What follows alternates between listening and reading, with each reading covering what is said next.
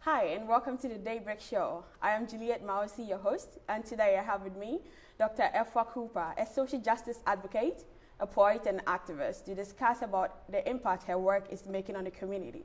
Thank you, Dr. Afua, for joining me today. You're welcome. Great. So you had an interview with CBC recently. Yeah. And you made a statement that everybody has a story to tell. So I'm going to ask you, what is the story for being an activist and also a poet? Oh, well, the story there is that you, or I should say I, draw from what's happening in society. First, I look at my own place in society and my own role in society. What's the role I play? Who am I?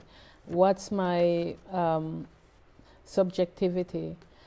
So I'm a poet, I'm a professor, I'm a historian. I'm fiercely passionate about education and about social justice. So coming from my various standpoints, I jump off into these issues. So if there's an origin to the story, I would say that origin lies in my upbringing, my heritage and my parentage. Both my parents, my mom and dad, from Jamaica. I was born in Jamaica in the Caribbean.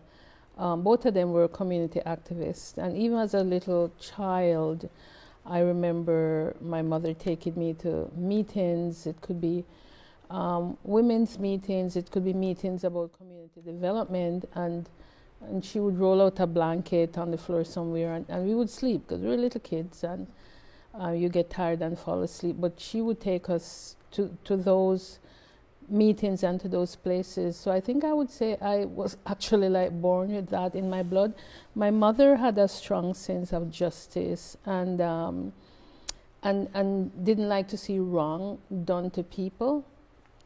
And she tried in her own way to make a difference in our community.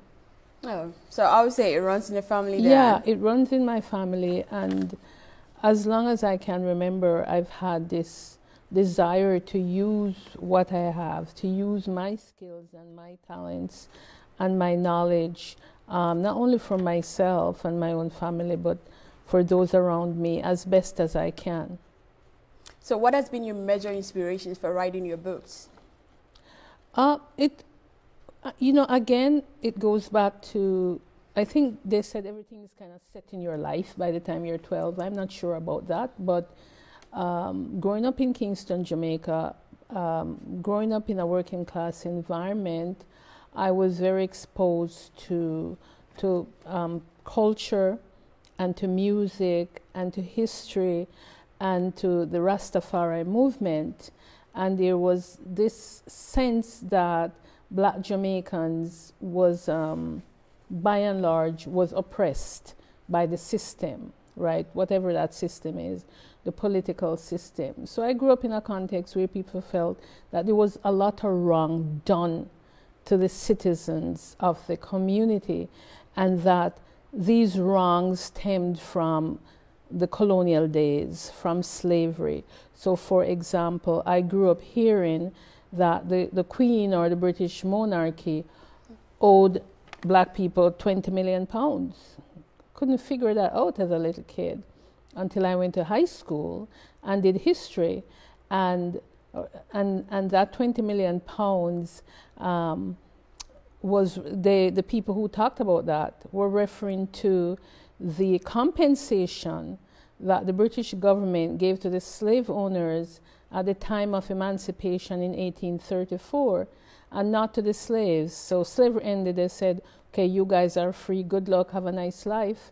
But they gave nothing. They gave them nothing after 300 years of free labor. But they compensated the slave masters to the tune of 20 million pounds for losing their property, because enslaved people were considered property.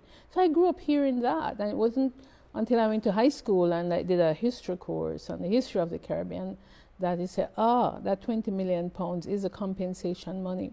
So I'm saying to say, it was everywhere around me. Right? I also grew up at a time in the 70s when reggae music became extremely popular. It was the music of Jamaica, and you had people like Bob Marley and so on gaining international fame. So I always felt that the key to my understanding as a human being, that key, the door to open, the door, that one which had to open was the door of history. That's what I always felt. And so I pursued that my whole life. So as a social justice advocate, how do we see to be justice in a community, looking at the brutality and then the unfair treatment people go through? Yeah, well, this is where I think everybody has to be engaged in whatever it is that people are trying to change.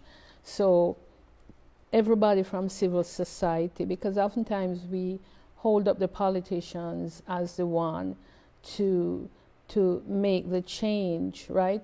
And we forget that politicians are public servants, that we are the ones who elect them.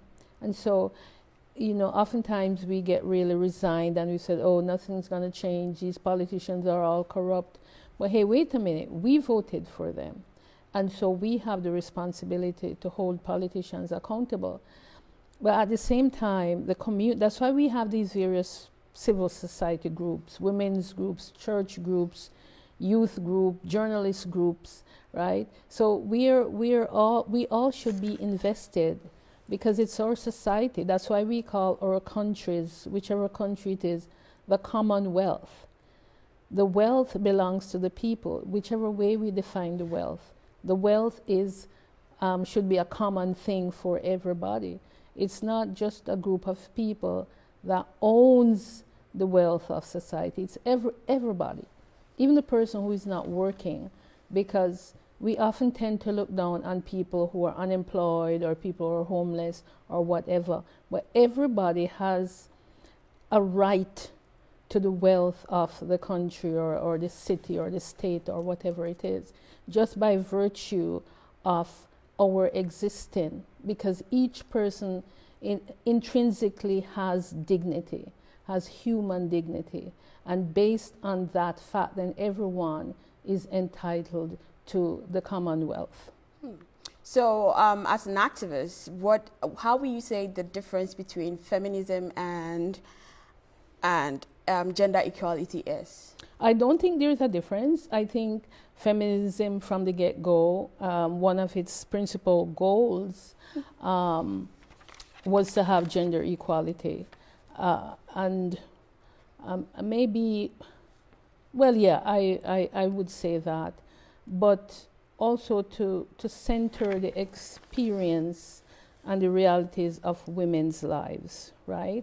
And still bearing in mind the intersection. Like, not all women are equal. What I mean by that is some women have more access to certain resources than other women, just like men, right?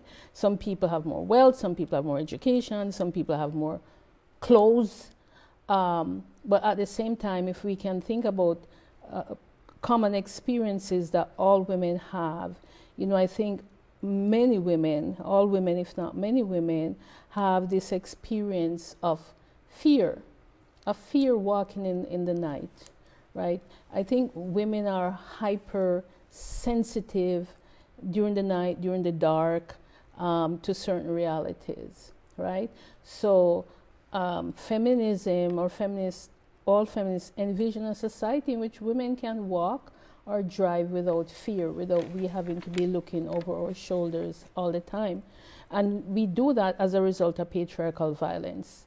So I myself see a society where women are centered, where children are centered, where the needs of women and children are centered, down to the way how we design washrooms, for example. Like this campus, you guys do architecture here. Why do men and women have the same amount of stalls? Like, women need more stalls. And we need stalls where you have a baby tray, because oftentimes women have babies and they need to change the diapers. Or we need to create buildings that has a room where women can breastfeed, for example. So it's like taking the needs of women and children and putting them at the center. I firmly believe in that. No, okay. That's all the time we have for today. Thank you so much for coming. Oh, you're welcome. And thank you so much for watching. Tune in next time for the same episode. Thank you.